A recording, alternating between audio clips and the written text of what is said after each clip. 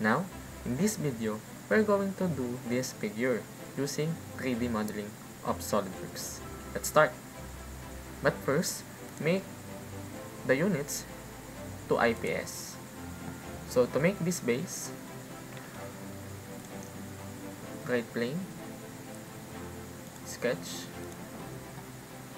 then create a rectangle,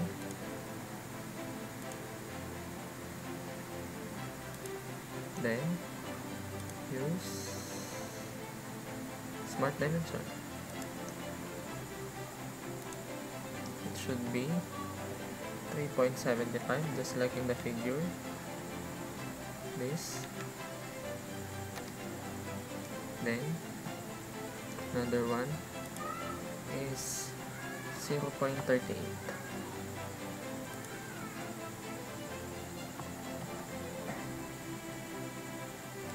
Then the next thing we need to do is create another rectangle inside this rectangle.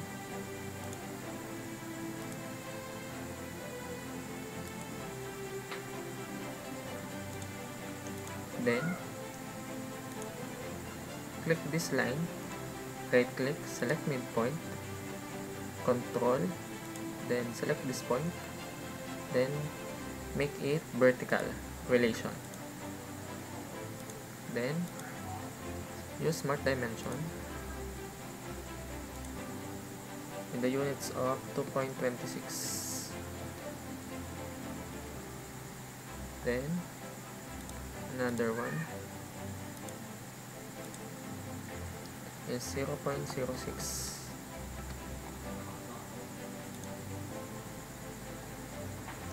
After that, we need to go to extruded base for us to have a 3D model. We need to change the measurements to 3 units, then select this plane. But before that, make it mid plane. After that, we need to fillet this every edge in order to have this curve. Use fillet, then type the units, which is 0.5, then select those edges.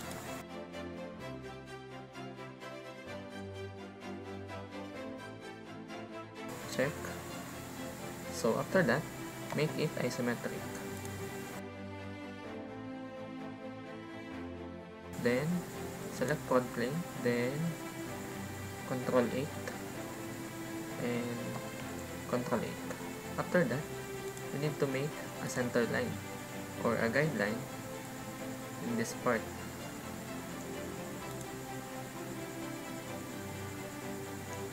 And you will use escape, you will use smart dimension. The measurement for this line is 2.66 and for this line is 2.38. After that, we need to define the angle of this slant line or oblique line. So we need to use smart dimension, then click this point, then click this right arrow and drag it and type 30 degrees as it angles. So after that, temporarily, we need to hide the measurement. Then zoom out, use a plane, then select this line, and for this line is the space. Check. So after that, Ctrl 8, then sketch and Ctrl 8 again. Then we need to make another rectangle. So center rectangle, point here or any point you want. After that, select this line,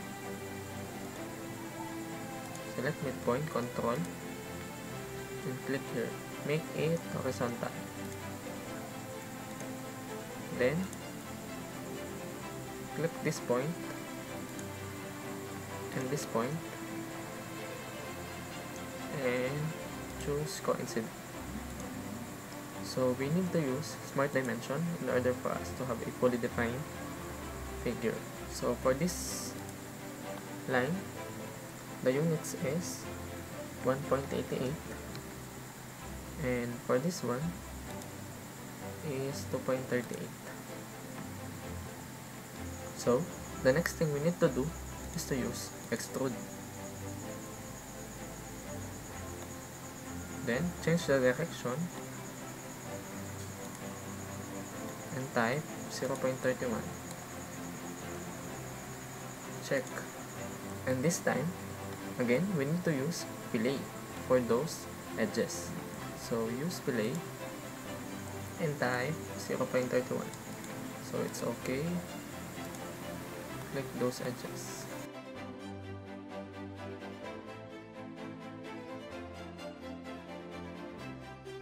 Then, okay. So after that, temporarily, we need to hide those objects above. So hide this, also this part, then select this space, sketch, and Ctrl A. We need to make a rectangle. So from the center up to this point, check and create another rectangle. So in order for us to have a shortcut, just add the relation for these two and use equal relation. So after that, use smart dimension for this and type 0.31. Escape. Then select this line, select midpoint, control, then make a relation to this point or to the center and make it horizontal. So after that, we need to extrude this rectangle. But before that, we need to hide it first or temporarily, then unhide this part. Then use extrude and select this part, then change it to up to the surface, then select this surface, check. So as we can see, it's already connected. So after that, we need to create this land part just like in the figure. In order to do that, sketch, Ctrl 8, and make a line. So from this endpoint to this point, downward, and temporarily hide it to make it a hidden line. Then for the next one is this part of the space. So sketch, Ctrl 8, create a line from this point up to this point, going to the left and downward. Then check, then just like what we did earlier, hide it first, then so use lofted cut, then select this part and this part, then check. So as we can see, it's already removed. And for the other side, we'll use mirror, then select this part and front. So check, then here's the result. So as you can see, already made the slant part. So after that, we need to make the hole in the picture or in this object, those hole from this base and this base.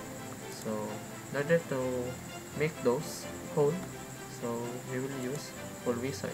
Then select position, select this space, Ctrl 8, then point out from this edge until it pierces the center, since it is a semicircle. So type, so make sure that it is ANSI inch, then the size is 5/16, close, then show custom sizing is 0.31, and make sure it is up to the surface. So as you can see from this bottom part, then to finally complete it, click this rectangle, then point out this bottom view, and okay. Then as you can see, we already made the 4 holes. So after that, we need to make another 4 holes. So select this space, features, and use hole wizard. Positions, and Control 8. Then just like what we did before,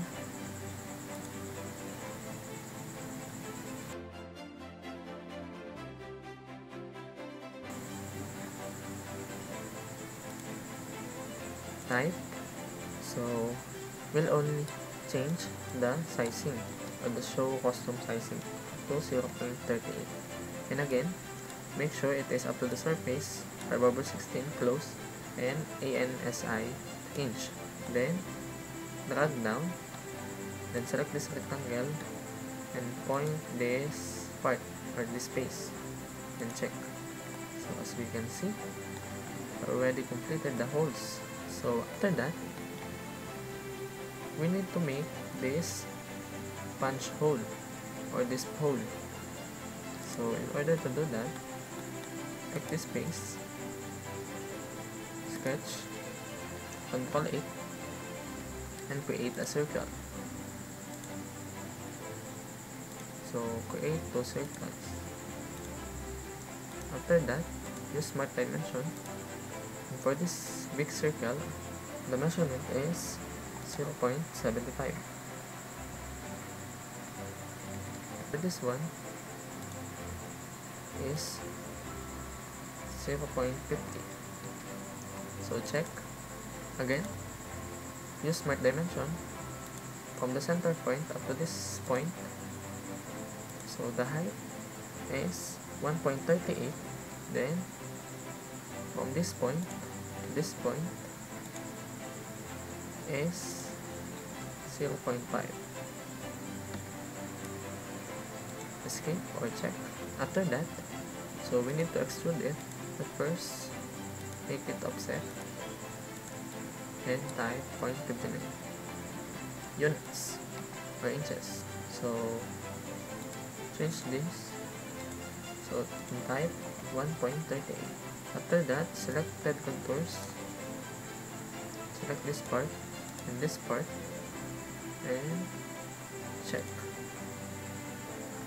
So after that, you need to use extrude cut in order to have the hole in the middle.